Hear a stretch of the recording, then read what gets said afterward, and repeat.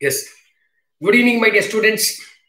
Welcome to vcare online education. My dear friends, my dear brothers and sisters, and ladies and gentlemen. So this is how we'll address, if you want to address anyone. What date is today?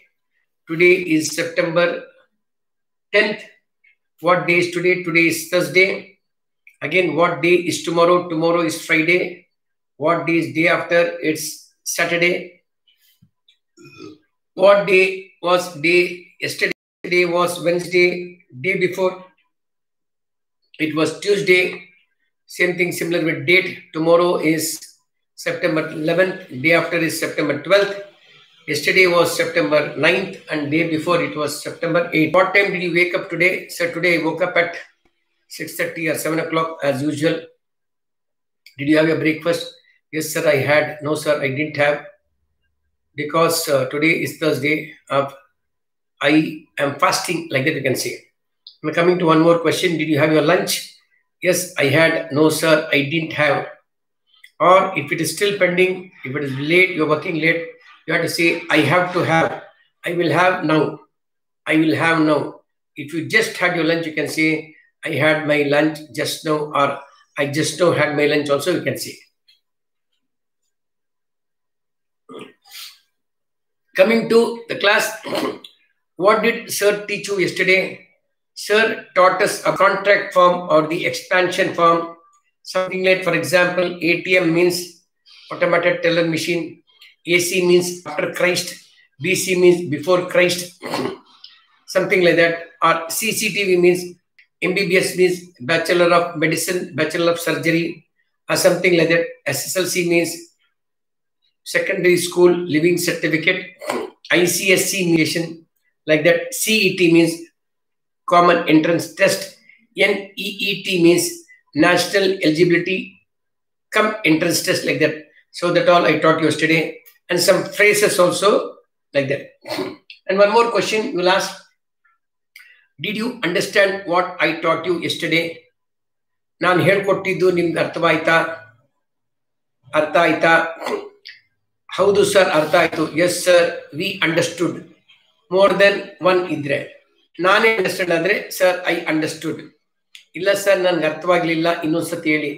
No sir, I didn't understand, please explain once again ಅಂತ ಹೇಳ್ಬೇಕು. So these are some of the questions. ನಾವು today ಇವತ್ತು ಏನ್ ಪಾಠ ಹೇಳ್ಕೊಡ್ತೀರಾ sir? Today what will you teach, R what will you teach today? Today will teach you about some of the phrases and idioms. Phrases ಅಂದ್ರೆ ಒಂಥರ sentences ಇರುತ್ತೆ, ಬೇರೆ ಜಾಗದಲ್ಲಿ ಹೆಂಗ್ ಯೂಸ್ ಮಾಡ್ಬೇಕು ಇದು ಬೇರೆ ತರ ಆಗುತ್ತೆ. ಒಂದೇ ಯೂಸ್ ಮಾಡಿದ್ರೆ ಅದು ಒಂದೊಂದು ಸೆಂಟೆನ್ಸಸ್ ಅದಕ್ಕೆ ಡಿಫ್ರೆಂಟ್. ಅವಾಗ ಏನ್ ಹೇಳ್ತಾರೆ ಅಂತಂದ್ರೆ, ಕೈಗೆ ಬಂದಿದ್ದು ಬಾಯಿಗೆ ಬಂದಿಲ್ಲ. ಅವಾಗ ಇಂಗ್ಲಿಷ್ ಅಲ್ಲಿ ಹೆಂಗ್ ಹೇಳ್ಬೇಕದು? Many A slip between the cup and slip.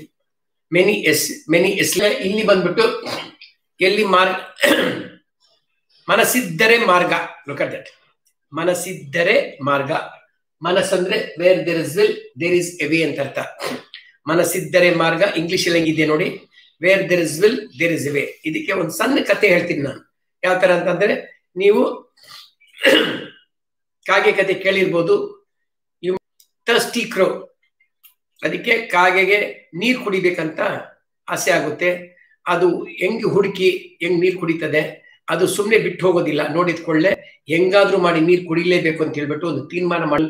That is English ಅಲ್ಲಿ ಹೇಳ್ಬೇಕಂದ್ರೆ wear there is will there is A way ಅಂತ ಅರ್ಥ.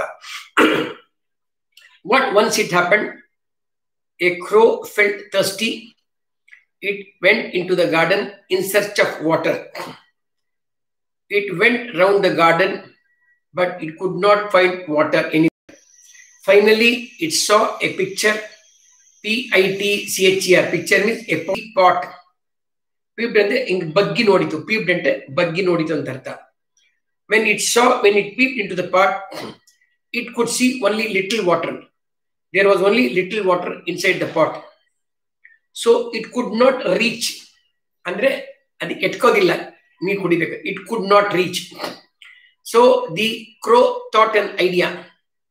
The crow thought, which fell on the ground, which was there on the ground. It collected small stones or pebbles and went near the pitcher or the pot, dropped one by one. It dropped into the pot one by one. What happened? After some time, the level of the water raised up. The level of the water raised up, and the crow could drink the water, or the crow was able to drink the water. It drank the water. It quenched its thirst. Daga ಆರ್ಕೊಳ್ತು ಅಂತ ದಾಗ ತೀರ್ತು ಅಂತ ಮಾಟ. Quench, ಅದು ನೀರ್ ಒಳಗಡೆ ಇಷ್ಟಿದೆ, ನಮ್ಗೆ ಎಟ್ಕಕ್ಕಾಗೋದಿಲ್ಲ, ಏನು ಮಾಡೋಕ್ಕಾಗಲ್ಲ, ನಾವು ಬೇರೆ ಕಡೆ ಹುಡ್ಕೋಣ ಅಂತ ಹೇಳ್ಬಿಟ್ಟು ಹೋಗ್ಲಿಲ್ಲ ಅದು. It did not go somewhere else. It thought of an idea, ಈ ತರ ಮಾಡಿದ್ರೆ ಆಗ್ಬೋದು ಅಂತ ಹೇಳ್ಬಿಟ್ಟು. ಕಾಗೆಗೆ ಅಷ್ಟು ಬುದ್ಧಿ ಇರುವಾಗ ಮನುಷ್ಯನ್ಗೆ ಎಷ್ಟು ಬೇಕು? So the intelligent among the birds is the ಕ್ರೋ. ಎಲ್ಲ ಮನಸ್ಸಿದ್ದರೆ ಮಾರ್ಗ, wear there is will there is A way ಅಂತ ಒಂದು ಸಣ್ಣ ನೀತಿ ಕತೆ. ಇದು ಎಲ್ರಿಗೂ ಆ ತರ ಇರಬೇಕು. ಏನಾದ್ರೂ ನಮ್ ಕೈಯಲ್ಲಿ ಕೆಲಸ ತಗೊಂಡ್ರೆ ಸಮಥಿಂಗ್ ಲೈಕ್ ದಟ್ ಆಗೋದಿಲ್ಲ ಅಂತ ಬಿಡಬಾರ್ದು. ಆದಷ್ಟು ಏನೇನೋ ಪ್ರಯತ್ನಗಳೆಲ್ಲ ಮಾಡ್ತಾ ಇರಬೇಕು. ಆವಾಗ you will get A solution. ಏನಾದ್ರೂ ಒಂದು ದಾರಿ ಸಿಕ್ಕೇ ಸಿಗುತ್ತದೆ. ಅದಕ್ಕೆ ಇದು ಒಂದು ಸಣ್ಣ ನೀತಿ. Coming to next is what is white is not milk. ಬೆಳ್ಳಗಾಗಿರೋದೆಲ್ಲ ಹಾಲಲ್ಲ. ನೋಡ್ದವ್ರೆಲ್ಲ ನೋಡಕ್ ಚೆನ್ನಾಗಿರ್ತಾರೆ, ಆದ್ರೆ ಅವ್ರ ಮಾತು ಚೆನ್ನಾಗಿರೋದಿಲ್ಲ, ಅವ್ರ ಗುಣ ಚೆನ್ನಾಗಿರೋದಿಲ್ಲ. ಏನಾದ್ರು ಅದು ಚೆನ್ನಾಗಿದೆ ಅಂತ ಅಲ್ಲ, ಚೆನ್ನಾಗಿ ಇಲ್ದೇ ಇರ್ಬೋದು. ಬರೀ ಹಾಲು ಮಾತ್ರ. What is white is not milk. ಬೆಳ್ಳಗಾಗಿರೋದೆಲ್ಲ ಹಾಲಲ್ಲ. ಆ ತರ ಅದು ಗಾದೆ. Something like that. What is white is not milk ಅಂತಂದ್ರೆ ನೋಡೋರು ನೋಡೋಕೆಲ್ಲ ಚೆನ್ನಾಗಿರ್ತಾರೆ, ಮತ್ ಬುದ್ಧಿ ವ್ಯವಹಾರಗಳು ಬೇರೆ ತರನೇ ಇರುತ್ತೆ. Time and Tide will not wait for ನನ್ ಅಂದ್ರೆ ಸಮುದ್ರದ ಅಲೆಗಳು ಮತ್ತು ಸಮಯ ಯಾರಿಗೋಸ್ಕರ ಕಾಯೋದಿಲ್ಲ ಅಂತ ಅರ್ಥ. ಟೈಡ್ ಅಂದ್ರೆ ಅಲೆಗಳು, ಸಮುದ್ರದ ಅಲೆಗಳು. ಟೈಮ್ ಅಂದ್ರೆ ಸಮಯ. Time and Tide will not wait for ನನ್ ಅಂದ್ರೆ ಯಾರಿಗೋಸ್ಕರ ಅದು ಇಲ್ಲ ಅಂತ ಹೇಳ್ಬಿಟ್ಟು. ಪ್ರಧಾನ ಮಂತ್ರಿ ಬರ್ತಾ ಇದಾರೆ, ಪ್ರೆಸಿಡೆಂಟ್ ಬರ್ತಾ ಇದಾರೆ, ರಾಜ ಬರ್ತಾ ಇದ್ದಾನೆ, ರಾಣಿ ಬರ್ತಾ ಇದ್ದಾನೆ ಅಂತ ಹೇಳ್ಬಿಟ್ಟು ಟೈಮ್ ನಿಲ್ಲೋದಿಲ್ಲ, ಅಲೆಗಳನ್ನು ನಿಲ್ಲೋದಿಲ್ಲ. ಸೊ ದಿಸ್ ಇಸ್ ಅಂದ್ರೆ ಯಾವುದು ಟೈಮ್ ವೇಸ್ಟ್ ಮಾಡಬಾರ್ದು, ಯಾವುದು ನಮಗೋಸ್ಕರ ಕಾಯೋದಿಲ್ಲ ಅಂತ ಅರ್ಥ. ನಾವೇ ಕಾಯ್ಬೇಕು, ಯಾವುದು ನಮಗೋಸ್ಕರ ಕಾಯೋದಿಲ್ಲ ಅಂತ ಅರ್ಥ. That is the time and Tide will wait for ನನ್ ಅಂತ ಹೇಳ್ಬಿಟ್ಟು ಹೇಳೋ ಮಾತು. Okay, no I read out the ಇದೇ ತರ ನಾವು ಉಪಯೋಗಿಸ್ಬೇಕು ಅಂತ ಹೇಳ್ತೀನಿ. He is caught between the devil and the deep sea. He is caught between the devil and the deep sea ಅಂತಂದ್ರೆ ಅವನು ಮಧ್ಯದಲ್ಲಿ ಸಿಕ್ಕಾಕೊಂಡಿದ್ದಾನೆ. ಈ ಕಡೆ ಹೋದ್ರೆ ಭೂತ, ಈ ಕಡೆ ಹೋದ್ರೆ ಸಮುದ್ರ. ಎರಡ್ ಕಡೆ ಹೋಗಕ್ಕಾಗಲ್ಲ. ಈ ಕಡೆ ಹೋದ್ರೆ ಪ್ರಾಣ ಹೋಗುತ್ತೆ, ಈ ಕಡೆ ಹೋದ್ರೆ ಹಿಂಗೂ ಹೋಗಕ್ಕಾಗಲ್ಲ, ಮೇಲೇನು ಹೋಗಕ್ಕಾಗಲ್ಲ, ಕೆಳಗಡೆ ಹೋಗಕ್ಕಾಗಲ್ಲ. ಇದ್ದಿದ್ದ ಜಾಗದಲ್ಲೇ ನಾವು ಪರಿಹಾರನ ಹುಡುಕಬೇಕು ಅಂತ ಅರ್ಥ. ಅವಾಗ ಏನ್ ಹೇಳ್ತೇವೆ, ಅವಾಗ he is caught between the devil and the deep sea ಅಂದ್ರೆ ಕುತ್ಕೊಳ್ಳೋದಿಲ್ಲ, ಏನಾದ್ರೂ ಒಂದು ನೆಪ ಮಾಡ್ತಾರೆ, ಏನಾದ್ರೂ ಒಂದು ವ್ಯವಸ್ಥೆ ಮಾಡ್ತಾರೆ. ಅನ್ನಕ್ಕೆ devil and the deep C means between two dangers ಅಂತ ಅರ್ಥ. ಈ ಕಡೆ ಹೋದ್ರೆ ತೊಂದ್ರೆ, ಆ ಕಡೆ ಹೋದ್ರೆ ತೊಂದ್ರೆ, ಈ ಊರ್ಗ್ ಹೋದ್ರೆ ತೊಂದ್ರೆ, ಆ ಊರ್ಗ್ ಹೋದ್ರೆ ತೊಂದ್ರೆ ಅಂತ ಹೇಳೋ ಮಾತು. Coming to dog, cat and dog life full of quarrels. ಎಂಪ್ಲಾಯ್ಗಾಗಲ್ಲ, ಎಂಪ್ಲಾಯ್ನ ಕಂಡ್ರೆ ಬಾಸ್ಗಾಗಲ್ಲ. ಇಬ್ರು ಡೈಲಿ ಜಗಳ ಮಾಡ್ಕೊಂಡು ಕೆಲಸ ಮಾಡ್ತಾರೆ. Suppose it happens in the family also. Daily the husband and wife will also quarrel. So it will be something like a cat and dog. ಏನಕ್ಕೆ cat and dog? ಬೇರೆ ನಾಯಿಗೆ ಬಂದು ಬೆಕ್ಕನ ಕಂಡ್ರೆ ಆಗಲ್ಲ, ನಾಯಿಗೆ ಬಂದು ಬೆಕ್ಕನ ಕಂಡ್ರೆ ಆಗಲ್ಲ, ಬೆಕ್ಕು ಬಂದ್ಬಿಟ್ಟು ನಾಯಿನ ಕಂಡ್ರೆ ಹೆದರ್ಕೊಂಡು ಓಡುತ್ತೆ. ಇಬ್ರು ಏನಾದ್ರೂ ಸ್ಟ್ರಾಂಗ್ ಆಗಿದ್ರೆ ನಿಂತ್ಕೊಳ್ತಾರೆ ಜಗಳ ಆಡಕ್ಕೆ. So it will start mewing and this is so it is something like a dog and cat and dog life ಅಂದ್ರೆ ಒಬ್ಬರನ್ನ ಕಂಡ್ರೆ ಆಗಲ್ಲ ಅಂತ ಅರ್ಥ. That is called it is A cat and dog life ಅಂತ. ಇಬ್ರು ಮನೇಲಿ ಜಗಳ ಆಡ್ತಾ ಇದ್ರೆ ಇದೇ ತರ ಅಂತ ಹೇಳೋದು. To break the ice. To break the ice ಅಂತಂದ್ರೆ ಮಾತಾಡಕ್ ಶುರು ಮಾಡ್ದ. You should break the ice. That means you should not keep quiet. ಸುಮ್ನೆ ಇರಬಾರ್ದು. ಹಿ ಬ್ರೋಕ್ ದ ಐಸ್ ಅಂತಂದ್ರೆ to break silence means to speak. ಇಷ್ಟು ದಿವಸ ಸುಮ್ನೆ ಇದ್ದ, ನಾವು ಹಿ ಬ್ರೋಕ್ ದ ಐಸ್ ಅಂದ್ರೆ ಐಸ್ ಗಡ್ಡೆ ತಗೊಂಡು ಹೊಡೆದ್ರು ಅಂತಲ್ಲ.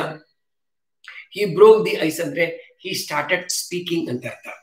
You should break the ice means you should start speaking. Raining cats and dogs ಅಂದ್ರೆ ರೈನಿಂಗ್ ಶಬ್ದ, ಬಿರುಗಾಳಿ ಸಮೇತ ಮಳೆ. ಬಿರುಗಾಳಿ ಬಂದ್ರೆ ಅಂತಂದ್ರೆ ಮರ ಗಿಡ ಅಲ್ಲಾಡು ಮಳೆ ಬಂದ್ರೆ ಅವಾಗ ಏನ್ ಹೇಳ್ಬೇಕು? It's raining cats and dogs. It's raining cats and dogs ಅಂತ ಹೇಳ್ಬೇಕು.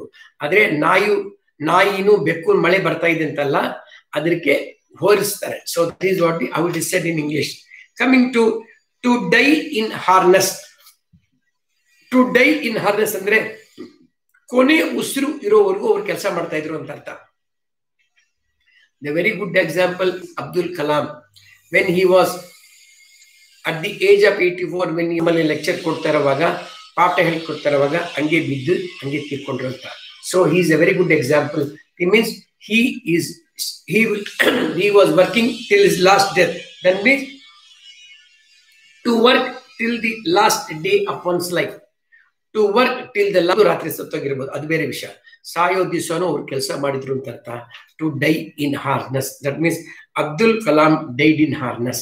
ಸಾಯೋ ದಿವಸವರೆಗೂ ಅವ್ರು ಕೆಲಸ ಮಾಡಿದ್ದಾರೆ, ಒಂದ್ ದಿವಸ ರಜೆ ಇಲ್ಲ ಅಂತ ಅರ್ಥ. So A close shave, he had a close shave in the accident. Close shave in the accident ಅಂದ್ರೆ ಅವರು ತುಂಬಾ ದೊಡ್ಡ ಆಕ್ಸಿಡೆಂಟ್, ಅಪಘಾತದಲ್ಲಿ ತಪ್ಪಿಸ್ಕೊಂಡ್ಬಿಟ್ರು ಅಂತ ಹೇಳ್ಬಿಟ್ಟು. ಸ್ವಲ್ಪ ಏನದು ಪೆಟ್ಟಾಗಿದ್ರೇನು ಅದು ಗಾಯ ಆಗ್ತಾ ಇತ್ತು, ಇಲ್ಲಾಂದ್ರೆ ಪ್ರಾಣಕ್ಕೆ ಅಪಾಯ ಆಗ್ತಾ ಇತ್ತು. ಸೊ ಅಲ್ಲಿ ತಪ್ಪಿಸ್ಕೊಂಡ್ಬಿಟ್ರು ಅಂತ ಅರ್ಥ. My cousin is A confirmed bachelor. ನಾನು ಏನ್ ಹೇಳಿದೀನಿ, ಕನ್ಫರ್ಮ್ ಬ್ಯಾಚುಲರ್ ಅಂದ್ರೆ he will not get married, ಅಂದ್ರೆ ಅವ್ರು ಬಂದ್ಬಿಟ್ಟು ಮದ್ವೆನೇ ಮಾಡ್ಕೊಳ್ಳೋದಿಲ್ಲ ಅಂತ ಅರ್ಥ. ಕನ್ಫರ್ಮ್ ಮಾಡಿರ್ತಾರೆ, ನಾನು ಈ ಜೀವಮಾನದಲ್ಲಿ ನನ್ಗೆ ಮದ್ವೆ ಇಷ್ಟ ಇಲ್ಲ, ನಾನು ಮಾಡ್ಕೊಳ್ಳೋದಿಲ್ಲ.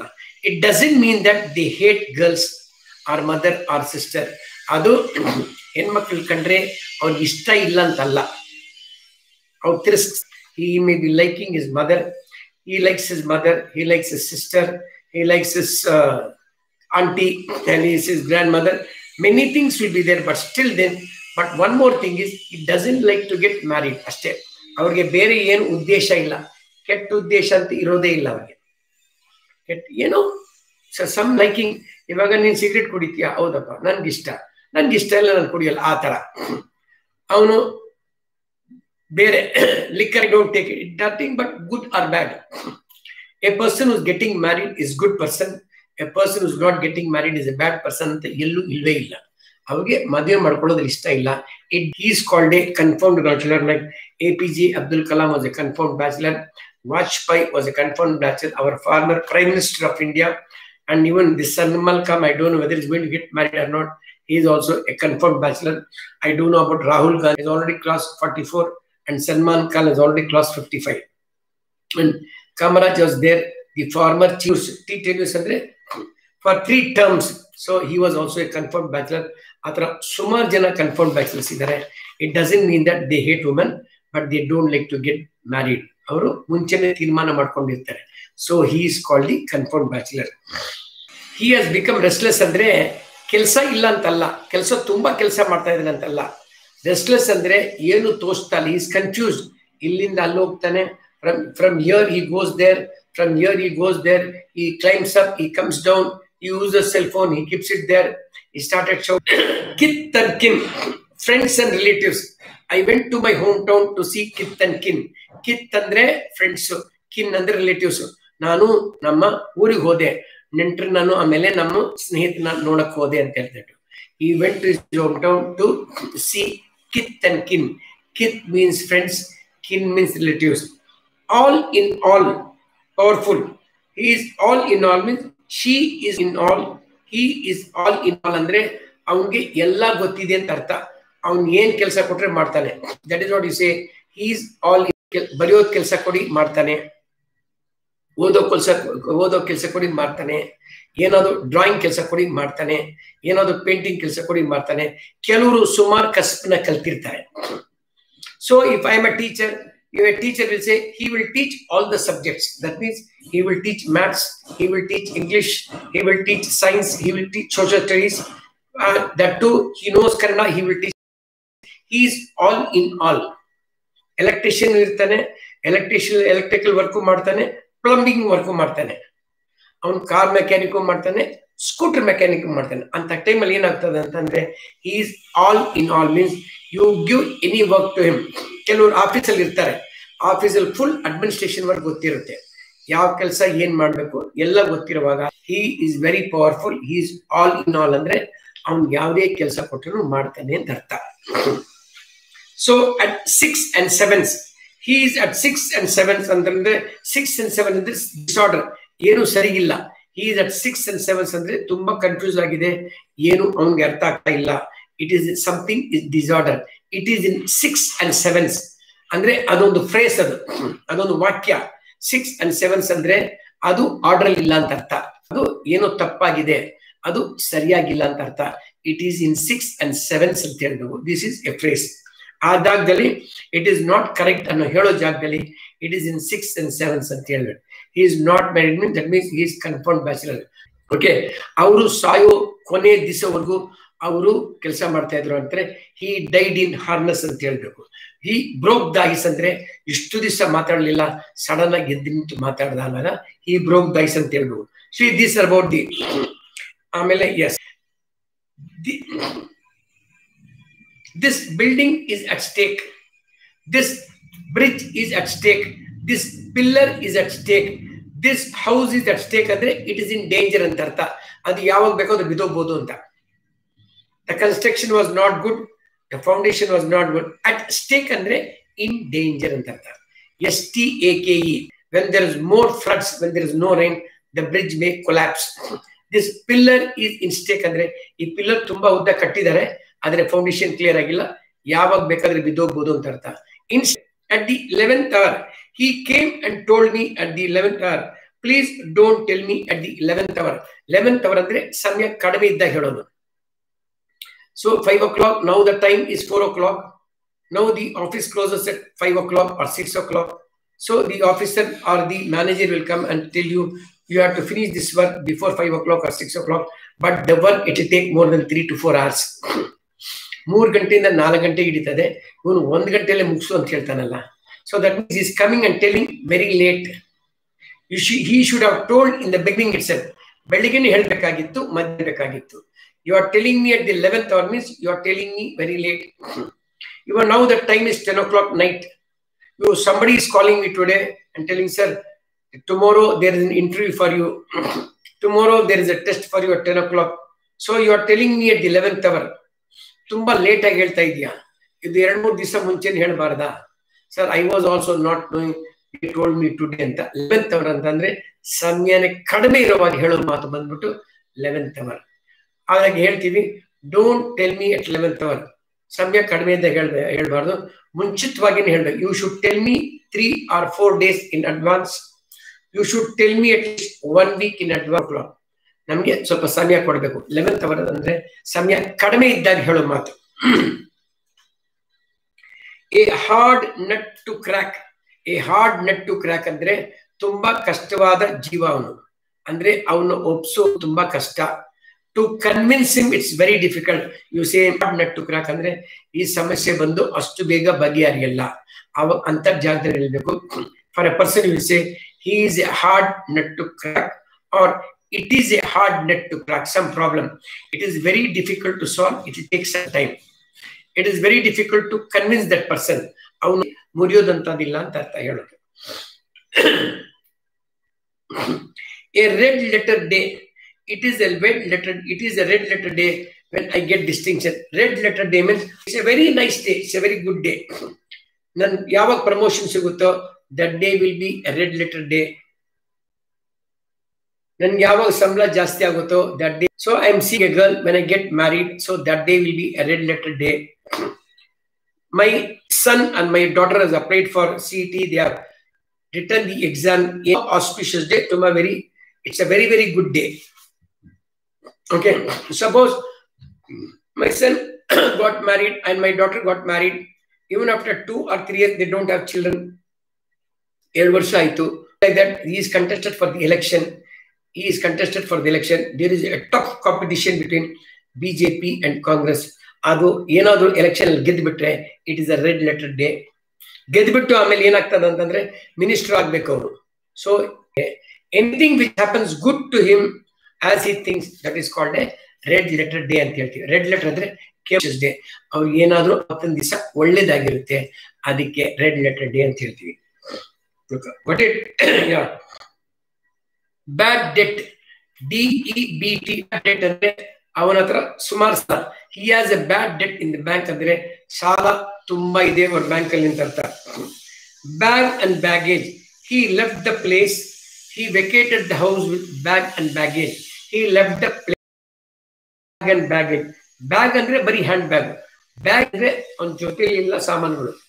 Belongings, table, chair, dining table, sofa, fridge, washing machine, grinder, mixie, all furniture, everything. When he takes his belongings with him, he goes to a different place and settles there. When he takes his belongings, that is called baggage. Bari bag alla, bag andre ಒಂದು hand bag ಒಂದು ಇರುತ್ತೆ, something like that. Baggage ಅಂದ್ರೆ ಜೊತೆಲಿ all is belonging, ಅವನ್ದು ಏನೇನು ಸ್ವಂತ ಇದೆಯೋ ಅದೆಲ್ಲ ತಗೊಂಡು ಹೋದ ಅಂತ ಅರ್ಥ. So he left the place with bag and baggage means he left the place with all his belongings. ಒಂದೇ ಒಂದು ಪದ belongings. Okay, coming to bear it in mind ಇಟ್ಕೋಬೇಕು ಅಂತ, ನೆನಪಿರಬೇಕು ಅಂತ.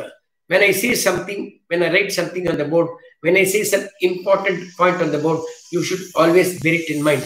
ನೆನಪಲ್ಲಿ ಇರಬೇಕು ಅಂತ ಅಂದ್ಬಿಟ್ಟು. Okay, understanding is different from bearing. ನಿಮ್ಗೆ ಅರ್ಥವಾಯ್ತು ಅಂದ್ರೆ ಅರ್ಥ ಆಯ್ತು ಸರ್, ಬೇರ್ ಇಟ್ ಅಂದ್ರೆ you should always remember. Okay, so coming to bed of roses.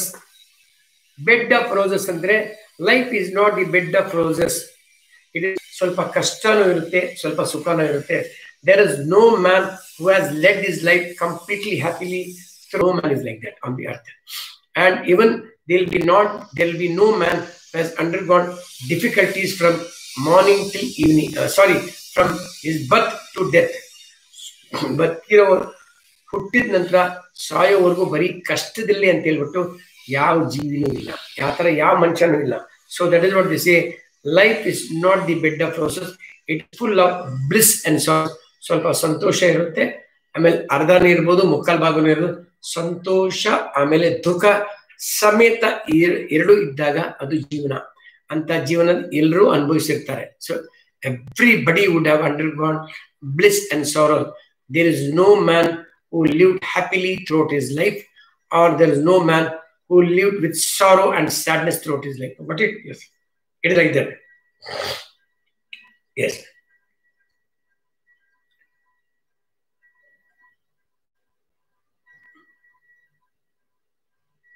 Bear it in mind. Bed of roses ಆಯ್ತು. Bell the cat. Who will ಅಂದ್ರೆ ಈ job ತುಂಬಾ ರಿಸ್ಕಿ ಜಾಬ್, ಯಾರು ಬಂದ್ಬಿಟ್ಟು ಜವಾಬ್ದಾರಿ ತಗೊಳ್ತಾರೆ ಅಂತ ಹೇಳ್ಬಿಟ್ಟು. Who will bell the cat mean it's A very risky job, ಪ್ರಾಣನೂ ಹೋಗ್ಬೋದು, ಏನ್ ಬೇಕಾದ್ರೂ ಆಗ್ಬೋದು. ಅದಕ್ಕೆ who will bell the cat ಅಂದ್ರೆ ಬೆಕ್ಕಿಗೆ ಗಂಟೆ ಕಟ್ಟುವಿರ ಅಂದ್ರೆ ಇಲಿಗಳೆಲ್ಲ ಮಾತಾಡ್ಕೊಳ್ತವೆ. ಒಂದ್ ದಿವಸ ನಾವು ಬರುವಾಗ ನಮ್ಗೆ ಗೊತ್ತಾಗುತ್ತೆ, ನಾವು ಬಚ್ಚಿಕ್ಕೋಬಹುದು. ಸೊ ಒಂದು ಚಿಕ್ಕ ಇಲಿ ಹೇಳ್ತದೆ, ಬೆಕ್ಕಿಗೆ ಗಂಟೆ ಕಟ್ಟೋರು ಯಾರು? ಅಷ್ಟು ಸುಲಭನಾ? ಇಲಿ ಹೋಗಿ ಕಟ್ಟಕ್ಕಾಗ್ತದ? ಇಲಿ ಹೋದ್ರೆ ಅದು ಸಾಯಿಸ್ಬಿಡುತ್ತೆ. So that means who will build the cat means who will take this job, it's a very risky job. Boss ಅಂತ ಕೇಳ್ತಾನೆ, who will build the cat ಅಂತ ಕೇಳ್ತಾನೆ. That's a phrase. Now coming to birds of the same feather flock together. Birds of the same feather, ಒಂದೇ ಗುಂಪಿನ ಜನ, ಒಂದೇ ಭಾವನೆ, ಒಂದೇ ಆಟಿಟ್ಯೂಡ್, ಒಂದೇ ಭಾವನೆ, ಒಂದೇ ಮನಸ್ಸು, ಮೈಂಡ್ ಸೆಟ್ ಇರ್ತಾರಲ್ಲ, ಅವರೆಲ್ಲ ಒಂದೇ ಗುಂಪಿಗೆ ಸೇರ್ತಾರೆ. ಅವಾಗ ಆ ಗುಂಪಿಗೆ ನಾವೇನ್ ಹೇಳ್ತೀವಿ? Birds of the same feather ಅಂತ ಹೇಳ್ತೀವಿ. ಕುಡಿಯೋ ಅಭ್ಯಾಸ, ಸಿಗರೇಟ್ ಕುಡಿಯೋ ಅಭ್ಯಾಸ, ಹೆಲ್ಪಿಂಗ್ ನೇಚರ್, ಮಾತು, ಅವ್ರ ಭಾವನೆ ಎಲ್ಲ ಆ ಗುಂಪಿನವರು ಅವ್ರ ಹತ್ರ ಎಲ್ಲರ ಹತ್ರ ಒಂದೇ ತರ ಇರುತ್ತೆ. ಆ ಗುಂಪಲ್ಲಿ ಒಂದು 5 ಜನನೋ 10 ಜನನೋ 20 ಜನನೋ ಅವ್ರೇನಂದ್ರೆ ಅವರೆಲ್ಲ ಒಟ್ಟಿಗೆ ಸೇರ್ತಾರೆ. ಆ ಮನೋಭಾವನೆ ಇರೋರು, ಆ ಹ್ಯಾಬಿಟ್ಸ್ ಇರೋರು, ಆ ಆಟಿಟ್ಯೂಡ್ ಇರೋರು ಒಂದೇ ಕಡೆ ಸೇರ್ತಾರೆ, ಒಟ್ಟೊಟ್ಟಿಗೆ ಇರ್ತಾರೆ ಅವರು. So they will be having the same attitude, behaviour, character and some taste about the habits. So they will form in a group. ಇವ್ರದೇ ಬೇರೆ, ಯಾರ ಹತ್ರ ಏನಿರುತ್ತೋ ಒಂದೇ ತರ ಅವ್ರು ಆ ಜೊತೆಲಿ ಇರ್ತಾರೆ. ದಟ್ ಇಸ್ ವಾಟ್ ಆ ಗ್ರೂಪ್ ನ ನೋಡ್ಬಿಟ್ಟು. Coming to he told me at the 11th hour, I already told you about that. It is not my cup of tea. I don't like it or not interested in it. It is not my cup of tea ಅಂತ ಹೇಳಿದ್ರೆ ಅದರ ಬಗ್ಗೆ ನನಗೆ interest ಇಲ್ಲ, ನನ್ಗೆ ಅದ್ರ ಬಗ್ಗೆ ಇಷ್ಟ ಇಲ್ಲ. ಅದೇನಾದ್ರು ಹೇಳಿದ್ರೆ ನೋ ಸರ್ ಇಷ್ಟ, ಅವನು ಇಲ್ಲ ಅಂತ ಹೇಳ್ತಾನೆ. ಬೇರೆ ತರ ಹೇಳ್ಬೇಕಂದ್ರೆ that is not my cup of tea means that means he is not interested, he doesn't like it ಅಂತ ಅರ್ಥ. I don't like it, I am not interested ಅಂತ ಜಾಗದಲ್ಲಿ ಇವನು ಈ ತರ ಹೇಳ್ತಾನೆ, I am, it is not my cup of tea ಅಂತ ಹೇಳ್ತಾನೆ. Hot potato means speak of an issue. Important ಆಗಿ ಇವತ್ತು ಏನೋ ಸಮಸ್ಯೆ, ಕೋವಿಡ್ ಸಮಸ್ಯೆ, ಇಟ್ಸ್ ಹಾಟ್ ಪೊಟ್ಯಾಟೊ. ನಿನ್ನೆ ಏನೋ ಒಂದು ಘಟನೆ ಆಯ್ತು, ಹಾಟ್ ಪೊಟ್ಯಾಟೊ. ಡ್ರಗ್ಸ್ ಅಲ್ಲಿ ಇವ್ರು ಸಿಕ್ಕಾಕೊಂಡು ಅವ್ರು ಸಿಕ್ಕಾಕೊಂಡು, it's hot potato. Latest news is called hot potato. Today it is the hot potato. Many people are talking about, and which is usually disputed. Hot potato means, yes, monthly current about disputed hot potato means ಅದು ಒಳ್ಳೆದು ಆಗಿರಬಹುದು, ಕೆಟ್ಟದು ಆಗಿರಬಹುದು. They say ಅಂದ್ರೆ see, sorry, action speak more louder than words. ಅಂದ್ರೆ ಹೇಳೋದಕ್ಕಿಂತ ಮಾಡೋದೇ ಉತ್ತಮ. ಅವನು ಬರೀ ಹೇಳ್ತಾನೆ ಸರ್, ಏನು ಮಾಡಲ್ಲ. ಯಾರು ಮಾಡ್ತಾನೆ ಅವ್ರ ಬಗ್ಗೆ ಮಾತಾಡ್ತೀರಾ ನೀವು. The person who simply speaks, you won't do anything. Some people will not speak, but they will do it. See, ಅವಾಗ ಏನ್ ಮಾಡ್ತೀರಾ? The person who does it only, you will speak more about the person who does things, not speaks. ಅವನ್ ಬರೀ ಮಾತಾಡ್ತಾನೆ sir, ಅವನ ಬಗ್ಗೆ ಮಾತಾಡಲ್ಲ ನೀವು. ಯಾರಾದ್ರು ಕೆಲಸ ಮಾಡಿ ತೋರಿಸ್ತಾರಲ್ಲ, ಆವಾಗ ನೀವು ಅವ್ರ ಬಗ್ಗೆ ಮಾತಾಡ್ತೀರಾ. ಅವಾಗ ಏನ್ ಹೇಳ್ತೀರಾ ಅಂದ್ರೆ, there is a phrase, action speaks louder than words. Action speak louder. ಅದು ಎದ್ದು ತೋರಿಸ್ತದೆ. ಆಕ್ಷನ್ ಬಂದು ಎದ್ದು ತೋರಿಸ್ತದೆ ಅಂತ ಹೇಳ್ಬಿಟ್ಟು. The person who simply speaks, you will not speak about him. You will not speak about him. The person who does it only, ಅವ್ನು ಯಾವ ಕೆಲಸ ಮಾಡಿ ತೋರಿಸ್ತಾನೋ ಅವ್ರ ಬಗ್ಗೆ ಮಾತಾಡ್ತೀವಿ. ಯಾರು ಕೆಲಸ ಮಾಡಿ ತೋರಿಸಲ್ವೋ ಬರೀ ಮಾತಾಡ್ತಾನೋ ಅವ್ನ ಬಗ್ಗೆ ಮಾತಾಡಲ್ಲ. ಅವಾಗ ಹೆಂಗೆ ಆಕ್ಷನ್ ಸ್ಪೀಕ್ ಲೌಡರ್ ಅಂತ ಒಂದು ಫ್ರೇಸ್ ಹೇಳ್ತೀವಿ. Now coming to the ball is in your court. ಅವಾಗ ಏನ್ ಹೇಳ್ತೀವಿ? The ball is in your court ಅಂತಂದ್ರೆ ಅವನ ಇಟ್ಕೊಳ್ಳೋದಾ ನಿಮ್ ಕೈಯಲ್ಲಿದೆ. ಅವನಿಗೆ ಪ್ರಮೋಷನ್ ಕೊಡೋದಾ ಇಲ್ಲ ಕೊಡ್ಬಾರ್ದಾಗಿರೋದು ನಿಮ್ ಕೈಯಲ್ಲಿದೆ. ಇವನಿಗೆ ಇನ್ಕ್ರಿಮೆಂಟ್ ಕೊಡೋದಾ ಇಲ್ವಾ ನಿಮ್ ಕೈಲಿದೆ. ಈ ಕಂಪನಿಯಲ್ಲಿ ನೀವೇ ಏನ್ ಮಾಡಬೇಕು, ಅವ್ರ ಮಕ್ಕಳನ್ನ ಓದಿಸ್ಬೇಕಾ ಓದಿಸ್ಬಾರ್ದಾ ನಿಮ್ ಕೈಲಿದೆ. ಕಂಪನಿ ಏನೋ ಲಾಸ್ ಹೋಗ್ತಾ ಇದೆ, ಅಲ್ಲ ಗೇನಲ್ಲಿ ಹೋಗ್ತಾ ಇದೆ, some reason, weather to close the company R keep running the company, it is your hand. ಅವಾಗ ಏನ್ ಹೇಳ್ತೀವಿ? ಅದು ನಿಮ್ ಕೈ ಅಂತ ಹೇಳುವಾಗ ಅವಾಗ ಈ ಫ್ರೇಸ್ ಹೇಳ್ತೀವಿ, the ball is in your court. ಚೆಂಡು ಬಂದು ನಿಮ್ ಕೋರ್ಟ್ ಇದೆ ಅಂತಲ್ಲ, ಇದಕ್ಕೆ ಬೇರೆ ರೀತಿಯಲ್ಲಿ ಇಂಗ್ಲಿಷ್ ಅಲ್ಲಿ ಹೇಳ್ತೀವಿ. ಆ ಬಾಲ್ ಚೆಂಡಿದ್ರೆ ನೀವು ಎಲ್ಲಿ ಬೇಕಾದ್ರೂ ಬಿಸಾಕ್ಬೋದು ಅಂತ ಅರ್ಥ. You can say yes are you can say no. The decision is in your hand. ನಿಮ್ಮಲ್ಲಿದೆ, ಒಳ್ಳೇದು ಆಗ್ಬೋದು, ಕೆಟ್ಟದ್ದು ಆಗ್ಬೋದು. It can be anything. Okay, so that is the say, the ball is in your court. Decision ನಿಮ್ಗೆ ಬಿಟ್ಟಿದ್ದು ನಿಮ್ ಕೈಯಲ್ಲಿದೆ ಅಂತ ಅರ್ಥ. Once in a blue Moon ಈ comes to my house. Once in a blue Moon ಅಂದ್ರೆ ಅವ್ನು ಯಾವತ್ತೋ ಒಂದ್ ದಿವಸ ನಮ್ಮ ಮನೆಗೆ ಬರ್ತಾನೆ. 6 ತಿಂಗಳಿಗೆ ಒಂದ್ಸತಿನೋ, ವರ್ಷಕ್ಕೊಂದ್ಸತಿನೋ. ಅವರು ದೇವಸ್ಥಾನಕ್ಕೆ 6 ತಿಂಗಳಿಗೆ ಒಂದ್ಸತಿನೋ, 3 ತಿಂಗಳಿಗೆ ಒಂದ್ಸತಿನೋ. ಅವ್ರ ಫ್ರೆಂಡ್ ಮನೆಗೆ ಜಾಸ್ತಿ ಹೋಗೋದಿಲ್ಲ, ಸಿನಿಮಾ ಜಾಸ್ತಿ ನೋಡೋದಿಲ್ಲ, ಯಾವತ್ತೋ ಜಾಸ್ತಿ ಕುಡಿಯೋಲ್ಲ, ಯಾವತ್ತೋ ಒಂದಸಿ. So he goes to his friends house once in a blue Moon. I go to the theatres to watch movie once in a blue Moon. I smoke once in a blue moon. I drink once in a blue moon. I go on a trip once in a blue moon.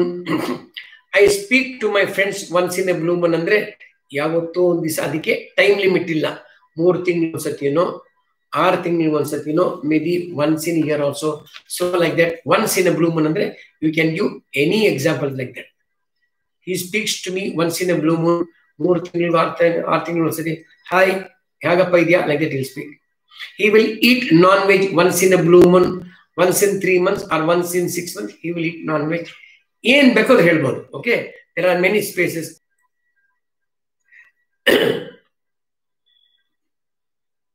Think outside the box. Think outside the box. Think outside the box ಅಂತಂದ್ರೆ ಇದು ಎಲ್ಲರೂ ಒಂದೇ ತರ ಯೋಚನೆ ಮಾಡ್ತಾರೆ. ನೀವು ಒಂದು ಬೇರೆ ತರ ಯೋಚನೆ ಮಾಡಬೇಕು. ಬೇರೆ, it should be something like different. See, everybody works, but you should work in a different way to prove better results, to get better results. ಏನು ಒಂದೇ ತರ ಯೋಚನೆ ಮಾಡ್ತಾರೆ, ಇದೇ ತರ ಟೀಚ್ ಮಾಡಬೇಕು, ಹಿಂಗೆ ಕುತ್ಕೋಬೇಕು, ಹಿಂಗೆ ಹೋಗ್ಬೇಕು, ಹಿಂಗೆ ಓದ್ಬೇಕು, ಹಿಂಗೆ ಬರಿಬೇಕು ಅಂತ ಹೇಳ್ಬಿಟ್ಟು. ನೀವು ಅನ್ನೋದು ಏನಂತಂದ್ರೆ, you should think outside the box ಅಂತಂದ್ರೆ, you should think in a different way. It should be in a better way. ಬೇರೆ ತರ ಅಂತಂದ್ರೆ ಕೆಟ್ಟದಾಗಲ್ಲ, ಇದಕ್ಕಿಂತ ಒಳ್ಳೆ ತರ. ಈ ತರ ಮಾಡಿದ್ರೆ ಹೆಂಗಿರುತ್ತೆ, ಈ ತರ ಮಾಡಿದ್ರೆ ಹೆಂಗಿರುತ್ತೆ. You should have A creative thinking. ಅದಕ್ಕೇನ್ ಹೇಳ್ತಾರೆ, creative thinking. You should be ಮಾತಾಡೋ ತರ ನೀವು ಮಾತಾಡಬೇಡಿ.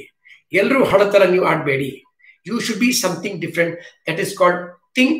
You should say outside the box. You should think outside the box ಅಂತ ಹೇಳೋ ಮಾತು. ಕಮಿಂಗ್ ಟು ಮೆನಿ ಎಸ್ಲಿಪ್ ಅಂದ್ರೆ ಕೈಗೆ ಬಂದಿದ್ದು ಬಾಯಿಗೆ ಬಂದಿಲ್ಲ. I told you know, many ಎಸ್ಲಿಪ್, ಕೈಗೆ ಬಂದಿದ್ದು ಬಾಯಿಗೆ ಬಂದಿಲ್ಲ.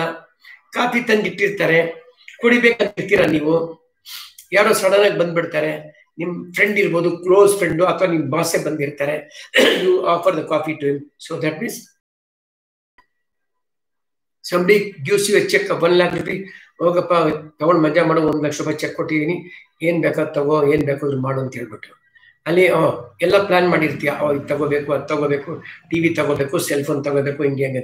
The moment today is a bank holiday, tomorrow you go and present the check. The bank employee, the cashier will say, sir no balance.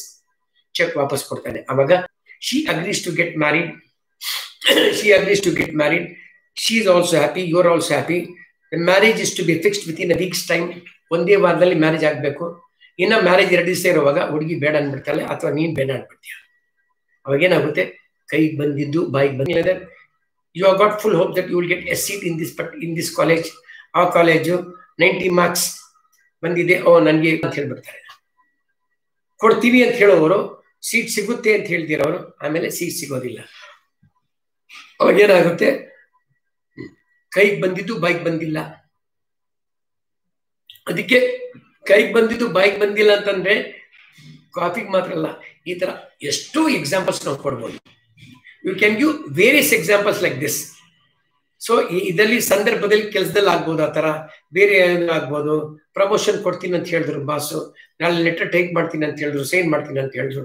ಏನು ಆಫ್ಟರ್ವರ್ಡ್ಸ್ ನೋಡಿದ್ರೆ ಅದಾಗ್ಲಿಲ್ಲ, ಬೇರೆ ಯಾರಿಗೋ ಕೊಟ್ಬಿಟ್ರು, ಕೈಗೆ ಬಂದಿದ್ದು ಬಾಯಿಗೆ ಬಂದಿಲ್ಲ. Many things like that. Hard time ಅಲ್ಲಿ ಹೆಂಗೆ ಹೇಳ್ಬೇಕಂದ್ರೆ, many a slip between the cup and the lip. So he told that he will give promotion. He told that you take this cash, I'll get cash tomorrow. He told that I will have coffee, I didn't have coffee ಎಲ್ಲ ಹೇಳ್ಬಾರ್ದು. ಏನಾದ್ರೂ ಕೈಗೆ ಬಂದಿದ್ದು miss ಆಯ್ತು ಅಂತಂದ್ರೆ, ಸಿಗ್ಬೇಕಾಗಿರೋದು ಸಿಕ್ಲಿಲ್ಲ ಅಂತಂದ್ರೆ, ಆವಾಗ ಈ ವಾಕ್ಯನ ಹೇಳ್ಬೇಕು. Something you were expecting but you didn't get it. Something you are expecting to do, you didn't get it. Something wants, which has to come to you, it didn't come. In that situation, you have to say that many a slip between the cup and the lip. This is a very good phrase.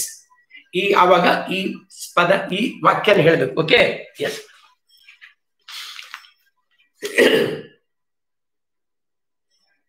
Yes. Now coming to, I'll read out some more friends. Ee ತರ ಅರ್ಥ ಮಾಡ್ಕೋಬೇಕು. He has given up smoking. I told you yesterday about this also. He has given up ಅಂದ್ರೆ ಕೊಟ್ಟಿದ್ದಾನಂತಲ್ಲ, ಅವನು cigarette ಕುಡಿಯುತ್ತೆ ಬಿಟ್ಬಿಟ್ಟಿದ್ದಾನಂತ ಅರ್ಥ. You should not say that. He has given up drinking. He has given up drinking tea or coffee. He has given up playing cricket ಅಂತ ಹೇಳ್ಬೋದು. Okay? Yes.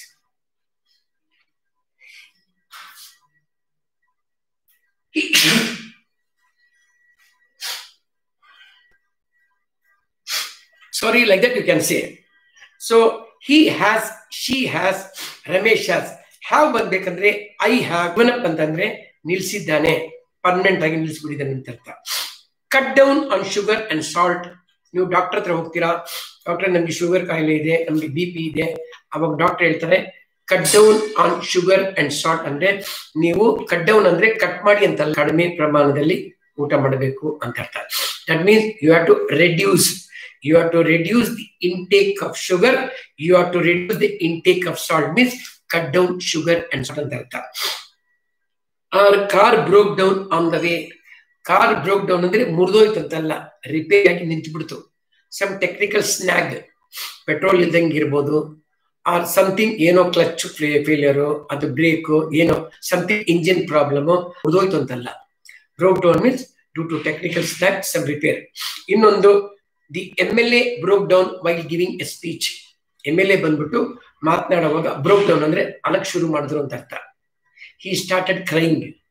When I said the news about that your grandmother passed away, your father passed away, ಗೊತ್ತಿರ್ಲಿಲ್ಲ news. ಅದು ಹೇಳಿದ ಕೂಡಲೇ he broke down ಅಂದ್ರೆ he started crying. ಅವನು India Pakistan ಏನೋ match ನೋಡಿದ್ದು, ಪವರ್ ಔಟ್ ಹೋಗಿರುತ್ತೆ ಮ್ಯಾಚ್, ಇಂಡಿಯಾ ಸೋತೋಗುತ್ತೆ, ಅವಾಗ ಅಲೋ ಶುರು ಮಾಡ್ದ. he broke down. ಇವಾಗ ಎಕ್ಸಾಮಿನೇಷನ್ ಏನೋ ಬರೆದಿರ್ತಾನೆ, CET ಬರೆದಿರ್ತಾನೆ, ಏನೋ degree examination something, he fails. Sudden ಆಗಿ ಒಂದು ನ್ಯೂಸ್ ಬರುತ್ತೆ, ನೋಡಿಲ್ಲಪ್ಪ ನೀನ್ ಪಾಸ್ ಆಗಿಲ್ಲ, ನೀನ್ ಫೇಲ್ ಆಗಿದೆ ಅಂದ್ರೆ he will start crying. So many things are there. ಏನಾದ್ರು ಈ ತರ ತೊಂದರೆ ಆಗಿದ್ರೆ he broke down ಮೀನ್ ಸುಮ್ನೆ ಸಂತೋಷಕ್ಕೆ ಯಾರು ಅನ್ನೋದಿಲ್ಲ ಅಲ್ವಾ, ಏನೋ ತೊಂದರೆ ಆಗಿದ್ರೆ ಮಾತಾಡ್ತಾರೆ. he lost the pen, he lost his cell phone, the cost of the cell phone is 75,000 rupees. ಅಲ್ಲಿ ಇಟ್ಬಿಟ್ಟು ಹೋದೆ ನಾನು, ಬರೋಷ್ಟರಲ್ಲಿ ಇಲ್ಲ. he broke down, he started crying. ಈ ತರ ಎಷ್ಟೋ ಸಂದರ್ಭಗಳಿದೆ. ಏನಾದ್ರೂ ತೊಂದರೆ ಆಗಿದ್ರೆ ಅಲಕ್ ಶುರು ಮಾಡಿದೆ, these are the things. So the car broke down on the way ಅಂದ್ರೆ ರಿಪೇರಿಯಾಗಿ ನಿಂತೋಯ್ತು. he broke down ಅಂತಂದ್ರೆ ಅವನು ಈ ತರ ಸಂದರ್ಭದಲ್ಲಿ ಅಲಕ್ ಶುರು ಮಾಡ್ದ ಅಂತ ಹೇಳೋ ಮಾತು. Okay, it can be many reasons for that under many circumstances.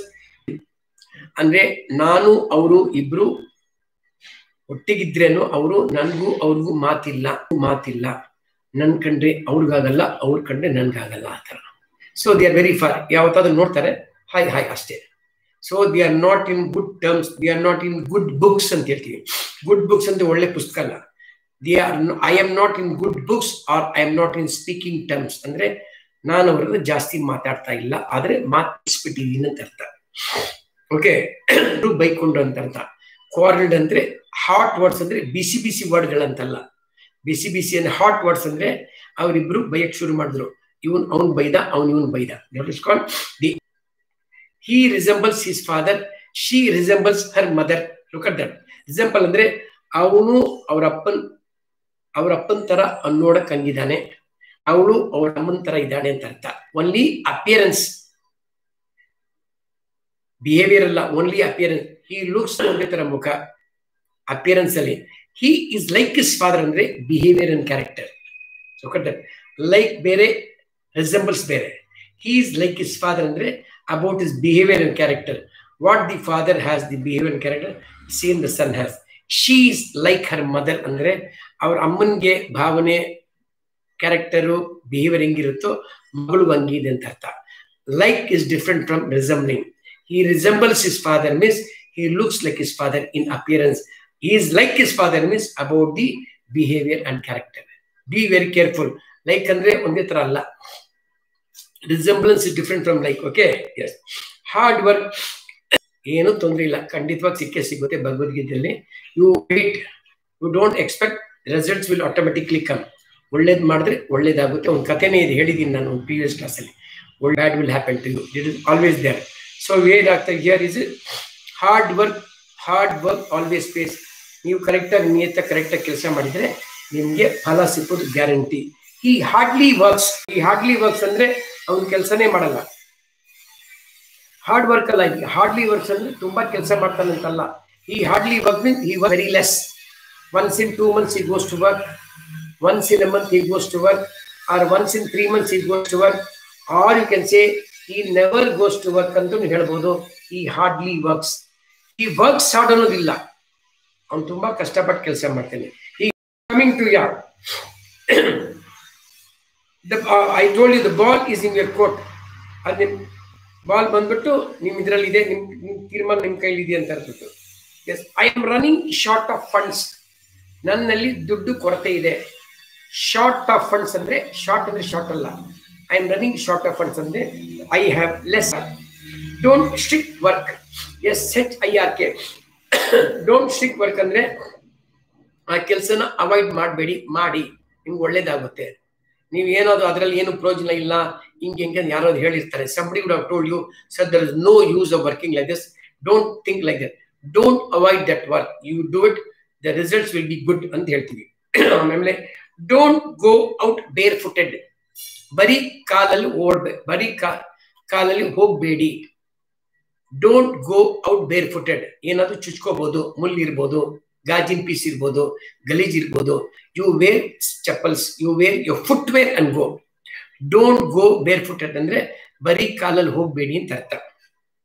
Don't hide anything from me. ಯಾವುದು ಬಚ್ಚಿಡ್ಬೇಡಿ, ಎಲ್ಲ ಕರೆಕ್ಟಾಗಿ ಹೇಳಿ. ಡೋಂಟ್ ಹೈಡ್ ಅಂದ್ರೆ ಮುಚ್ಚಿಡಬಾರ್ದು. ಏನೇನಿದೆಯೋ ಮನಸ್ಸಲ್ಲಿ ಎಲ್ಲ ಹೇಳ್ಬಿಡ್ಬೇಕು. ಸುಳ್ಳು ಹೇಳಬಾರ್ದು, ನಿಜ ಹೇಳಬೇಕು ಅಂತ ಅರ್ಥ. Don't hide anything from me. S, coming to B cool, don't lose your temper. Kamagiri, ಶಾಂತವಾಗಿರಿ. Don't lose your temper ಅಂದ್ರೆ ಕೋಪ ಮಾಡ್ಕೋಬೇಡಿ.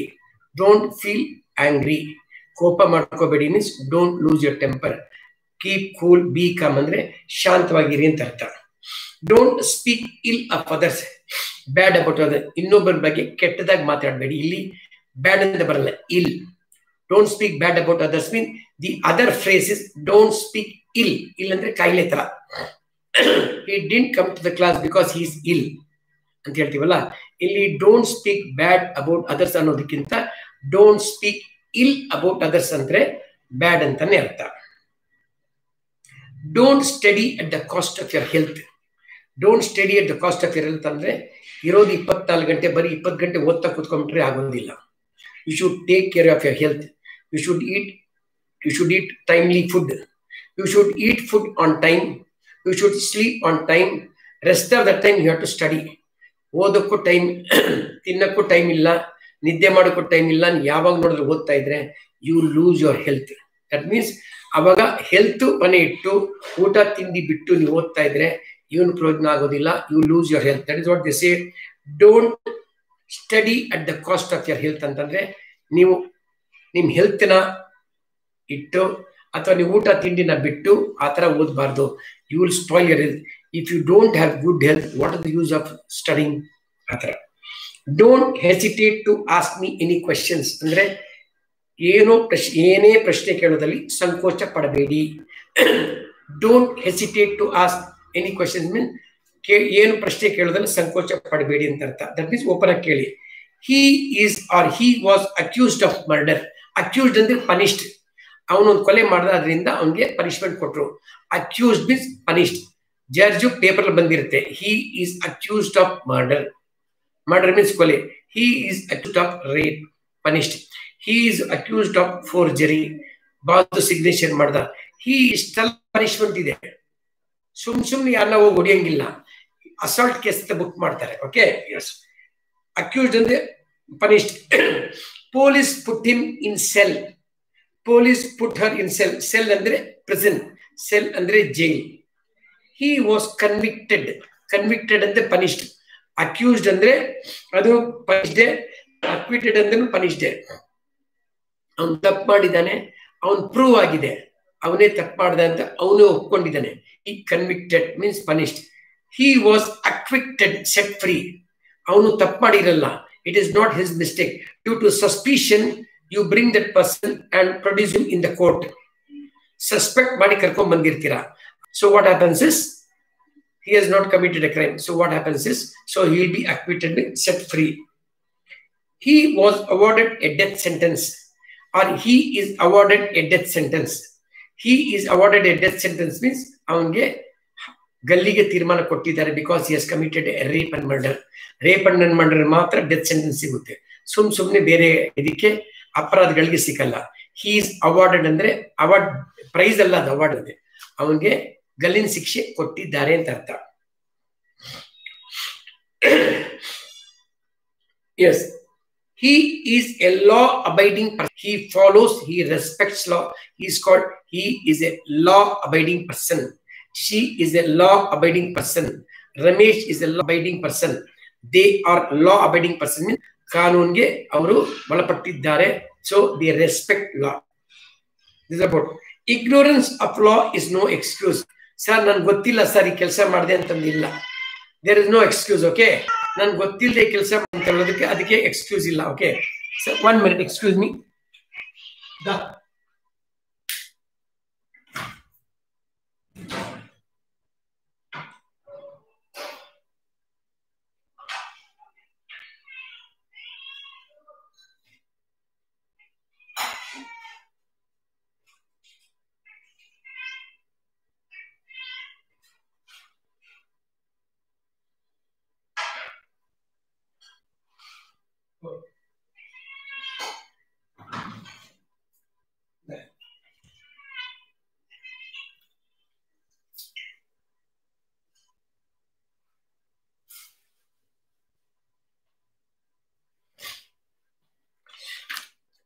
excuse me, okay, yes, it is like that.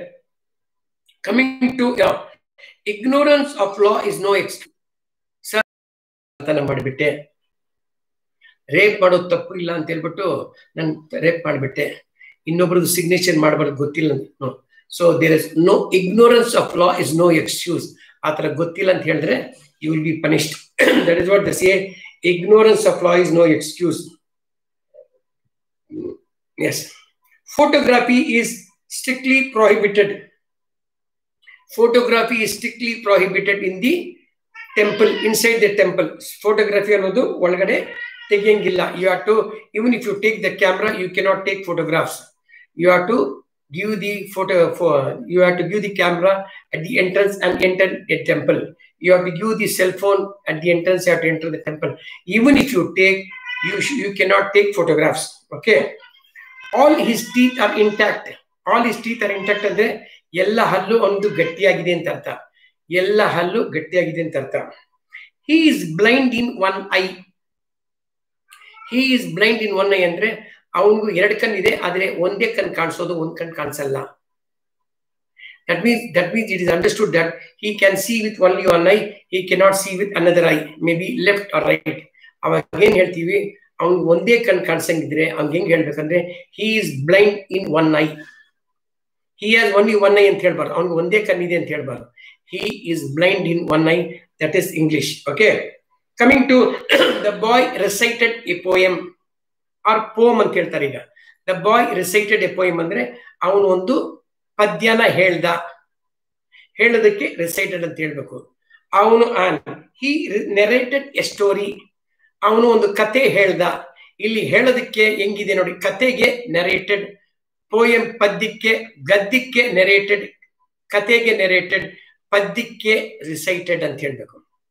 She ಸ್ಯಾಂಗ್ A song, ಅವಳು ಹಾಡು ಹೇಳಿದ್ಲು, ಆವಾಗ ಸ್ಯಾಂಗ್. ಹಿ ಪ್ಲೇಡ್ ಎ ಮ್ಯೂಸಿಕ್, ನೋಡಿ ಹೆಂಗಿದೆ ನೋಡಿ, ಹಿ ಪ್ಲೇಡ್ ಗಿಟಾರ್, ಪ್ಲೇಡ್ ಅಂದ್ರೆ ಆಟ ಆಡ್ದಂತಲ್ಲ. ಹಿ played violin, he played A guitar, he played A tabla, he played harmonium, ಹಾಡಿಸ್ದ ಅಂತಂದ. She ಸ್ಯಾಂಗ್ A song, he ಸ್ಯಾಂಗ್ A song, ಹಾಡ್ದ ಅಂತ ಹೇಳ್ಬಿಟ್ಟು. ಇಲ್ಲಿ ಪೋಯಂಗೆ, ಪದ್ಯಕ್ಕೆ ಹಿ ರಿಸೈಡೆಡ್ ಎ ಪೋಯಂ, ಕತೆ ಹೇಳ್ಬೇಕಂದ್ರೆ ಹಿ ನರೇಟೆಡ್ ಎ ಸ್ಟೋರಿ ಅಂತ ಹೇಳ್ಬೇಕು. S, he got through exams, got through ಅಂದ್ರೆ ಅವ್ನು ಪಾಸ್ ಆದಂತ ಅರ್ಥ. Did you go through the notes ಅಂದ್ರೆ ಅದು ಓದೋದು. I went through my notes, I went through the document ಅಂದ್ರೆ ಓದದೆ ಅಂತ ಅರ್ಥ. ಇಲ್ಲಿ ಗಾಟ್ ಥ್ರೂ ಅಂದ್ರೆ ಅದನ್ನು ಥ್ರೂ, ಇದನ್ನು ಥ್ರೂ. ಇಲ್ಲಿ ಗಾಟ್ ಥ್ರೂ ಅಂದ್ರೆ ಅವನು ಎಕ್ಸಾಮಿನೇಷನ್ ಪಾಸ್ ಆದ ಅಂತ. He got through CET exam, he got through in PUC exam. He passed away last year ಅಂದ್ರೆ ಹೋದ ವರ್ಷ ಅವರು ತೀರ್ಕೊಂಡ್ರು ಅಂತ ಅರ್ಥ. ಹಿ ಡೈಡ್ ಲಾಸ್ಟ್ ಇಯರ್ ಅಂತ ಹೇಳ್ಬಾರ್ದು. ಅಲ್ಲಿ even if a person is died, even if a person is dead, you have to give respect. He passed away. He passed away last year. Abdul Kalam passed away 4 years ago. Our past president Pranab Mukherjee passed away some 15 years before. ಇವಾಗ ತಂದೆ ತಾಯಿ ಇರ್ತಾರೆ. Sir ನಮ್ಮ ತಾಯಿ ಇದ್ದಾನೆ, ನಮ್ಮ ತಂದೆ ಇಲ್ಲ ಅಂತಂದ್ರೆ ನನ್ನ ತಂದೆಲಿ ಏನಂತ ಸತ್ತೋದ್ರು ಅಂತ ಹೇಳ್ತಾನಲ್ವ ಅವನು. ಇಂಗ್ಲಿಷ್ ಅಲ್ಲಿ he died ಅಂತ ಹೇಳ್ಬಾರ್ದು, he is no more ಅಂತ ಹೇಳ್ಬೇಕು. Certain things are there. ಅವರು ಇಲ್ಲ ಸರ್, ಇಲ್ಲ ಅಂತ ಹೇಳೋದು.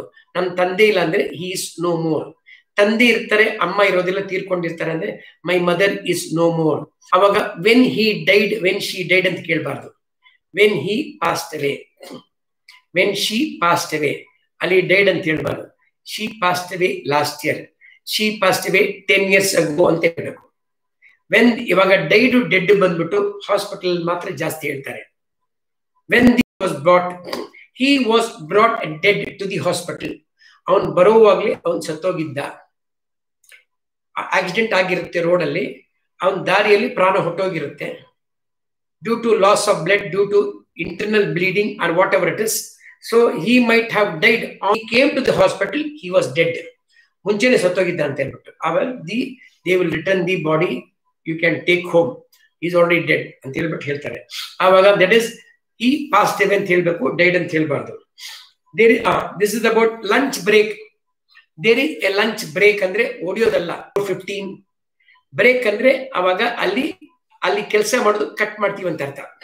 15 ನಿಮಿಷ ನಾವು ಕೆಲಸ ಮಾಡಲ್ಲ, ಮಧ್ಯಾಹ್ನ ಊಟ ಅರ್ಧ ಗಂಟೆ ನಾವು ಫಸ್ಟ್ ಹೇಳ್ತೀವಲ್ಲ, ಆ ಹೆಸರು ಹೆಂಗ್ ಬಂತು ಗೊತ್ತಾ? Breakfast. The name got because you have your dinner at 10 o'clock in the night. ಬೆಳಿಗ್ಗೆ ಹೊತ್ತು ಏನ್ ಮಾಡ್ತೀರಾ? 6 ಗಂಟೆಗೆ ಎದ್ದೊಳ್ದು 8 ಗಂಟೆಗೆ ನೀವು ತಿಂಡಿ ತಿಂತೀರಾ. From 10 to 8 you are fasting. 10 ಗಂಟೆ ನೀವೇನು ಉಪವಾಸ ಇರ್ತೀರಾ, ಏನು ತಿಂದಿರಲ್ಲ. So that means when you eat something that is called, that means you break the fast. ನೀವು ಉಪವಾಸಲ್ಲಿ ಇರೋದು ಬ್ರೇಕ್ ಮಾಡ್ಬಿಟ್ಟು ತಿನ್ನಕ್ಕೆ ಶುರು ಮಾಡ್ತೀರಾ. So there the breakfast name existed. Okay, S. Now I shall stop here. I hope you enjoyed this class very much. Thank you for watching this video. Meanwhile, have a good day. May God bless you all. Loka samastha sukhino bhavantu. Sarve janaga sukhino bhavantu. Thank you.